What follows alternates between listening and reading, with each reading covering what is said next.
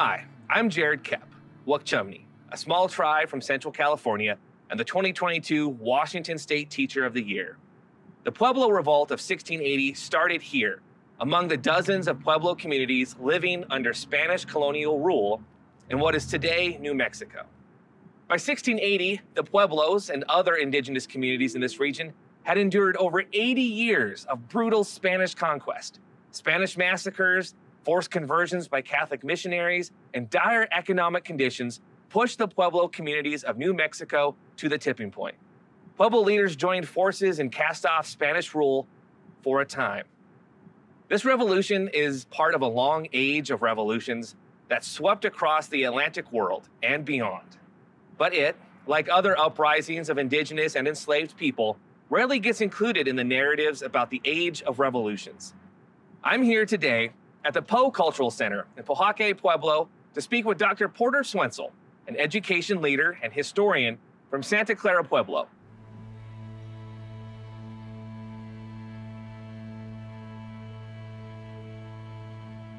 What was Pueblo life like before Spanish arrival?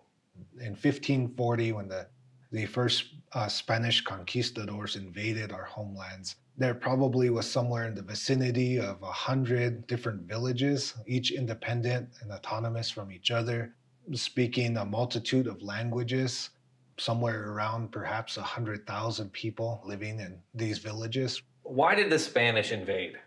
One of the sort of key events, of course, is when the Spanish invaded Mexico in the early 1500s. One of the main peoples that they were focused on colonizing initially were Mexica people, or more often known as Aztec people. In their oral traditions, they talked about a homeland far to the north and a sacred lake to the north. And so the Spanish got into their imagination that there was this place to the north, and based on the riches that they found in the Valley of Mexico, they thought there must be something even more amazing to the north. This triggers a major expedition, a major invasion led by an individual by the name of Coronado. They rampage through Pueblo country.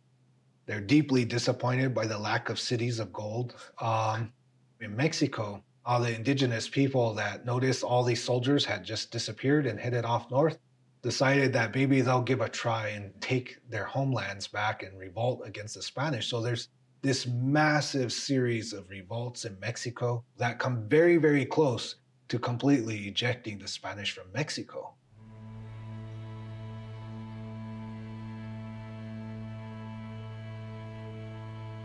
So when the Spanish invade Pueblo country, they immediately go into houses demanding food, demanding clothes, demanding people. And you can imagine the sheer horror. They come into your home, they take your food, they take your kids. You can't speak to them, right? They speak some other language, right? And then when you refuse them, they physically assault you, they murder you, right? And so that's what it basically looks like on the ground level. So there's a very famous example of Juan de Oñate sending his nephew to go see what is out on the western areas, right, towards Hopi.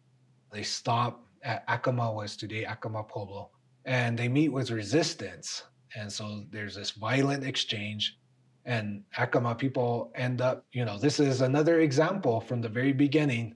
They kill those scavengers, right? And they chase off. And so the uncle learns about this, and he brings his forces over to Acoma Pueblo and basically destroys the entire village, launches a massive assault on the village, burns it down, kills hundreds of people, takes whoever's left alive as prisoners, sentences able-bodied men to have a foot cut off, and sentenced to 25 years in servitude. This becomes something of a special project of the Spanish Empire that's not so much about making money. They end up losing enormous amounts of money on New Mexico in terms of the cost. And so Franciscan priests came into New Mexico, and they began to go to each of the Pueblo communities to build massive mission complexes. In the first 20 years that the Spanish were in, so the very first part of the 1600s, the Spanish built 60 And I say the Spanish built, but we built them under, their orders at Spear Point, basically. 60 massive mission complexes.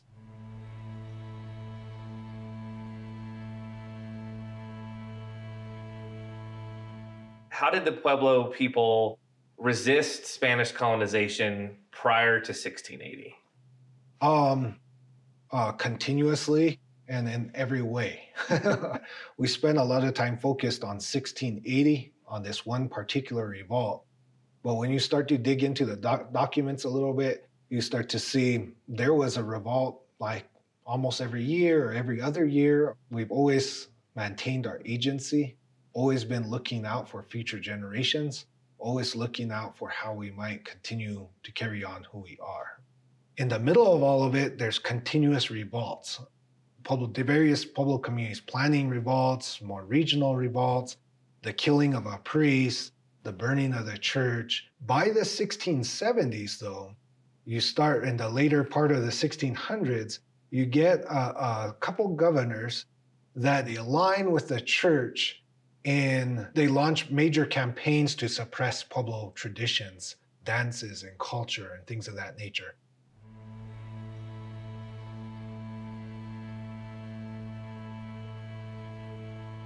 By the time the 1680 revolt happens, is it more of an accumulation of grievances than a single event that sparked it? When we're talking about the reasons behind, there was 33 Franciscan priests in New Mexico at that time.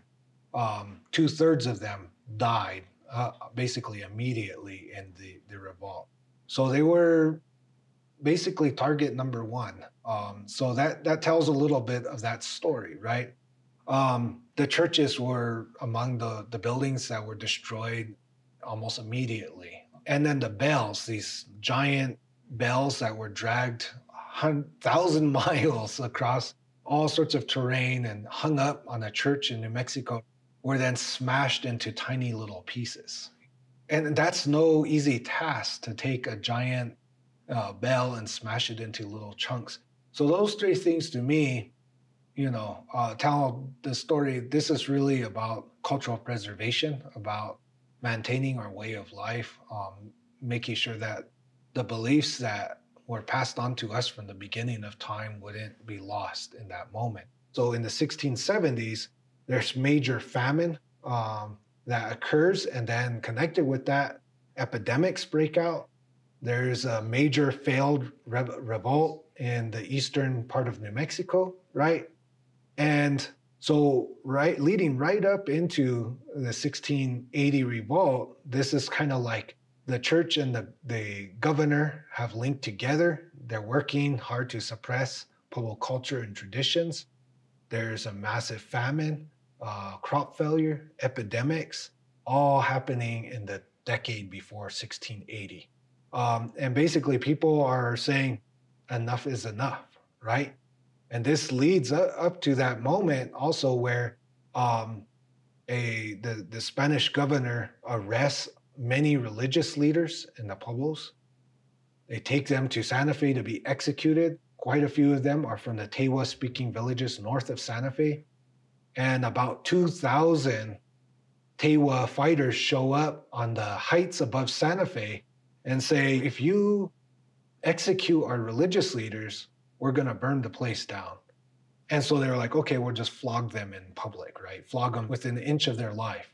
One of those individuals was a Tewa man by the name of Ope. And so he was flogged. His sentence was commuted from execution to flogging. So, and he left and he ran away to Taos Pueblo today to kind of hide out, even though they're a Tewa-speaking village. And at that time, he started to begin working in coordination. And usually he's highlighted as like the leader, right? But he's just one of many, many leaders, right? And so it's always important to note there was every village had people working, and there's many that we won't know who their names are.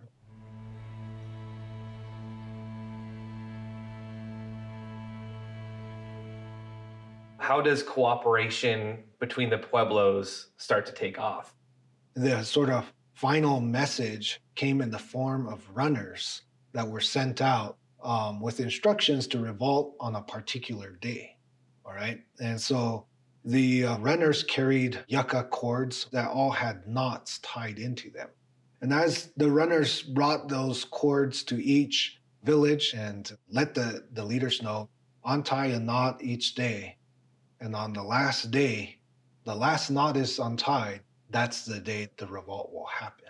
Some of the villages are hesitant to revolt, and for good reason. Some had, in just a few years prior, had revolted all by themselves and no one supported them. And so some of those villages didn't join. And so some people revolt, some of the villages revolt on the designated day. Some get the news and so they revolt the next day. So it's a rolling series. And then even some wait an extra day beyond that to see if, well, is everybody going to do this, right? And so it's not, sometimes it's told like everybody rose all at once, right? But, a span of 3 or 4 days is incredibly impressive in 1680, right? That this is a rolling revolt that paralyzes the Spanish colony. After August 10th, especially in the northern areas, groups of Tewa and Tiwa fighters surround Santa Fe, some Creeson-speaking fighters as well, and cut off the water supply, basically besieged Santa Fe. This is a pretty unique story in that sense that the Spanish were ejected out. But I also like to point out that at the same time, and in the surrounding decades, there was innumerable indigenous revolts in Mexico. And in some of those revolts, the Spanish were ejected for 80, 90 years, right?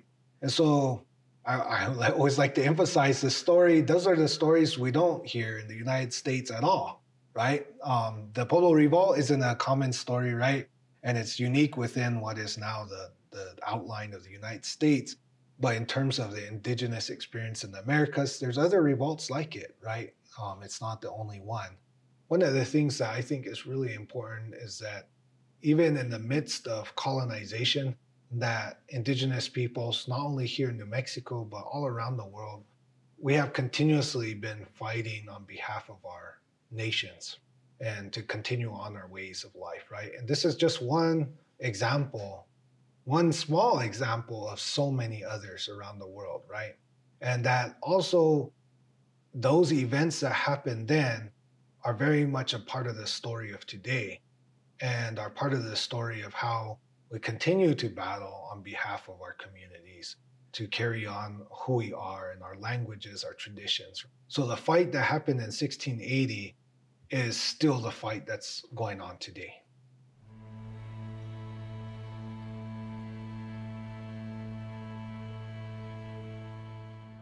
Today, you've heard how the Pueblo peoples united under a common cause and for 12 years seized back their land, chased out the colonizers, and tore down Christian churches. You might think that the eventual return of Spanish rule meant that the revolt didn't matter. But as you'll learn in this unit, there were many revolutions in the world after 1680, and many didn't end in a permanent victory for the revolutionaries. The Pueblo Revolt of 1680 might not have evicted the Spanish forever, but it did produce important and lasting changes, especially for the Pueblo peoples living under Spanish colonization after 1692. The revolt put fear into the hearts of later Spanish colonizers. After the return, Spanish rule was less violent, forced conversion became less common, Pueblo religion was more tolerated, and the forced labor of the encomienda system was ended. These changes contributed to the endurance of Pueblo cultural traditions into the present. In this unit, and in later units, you'll encounter more examples of revolutions and more examples of colonization.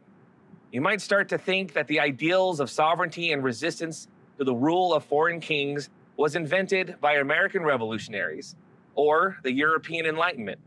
But don't be fooled.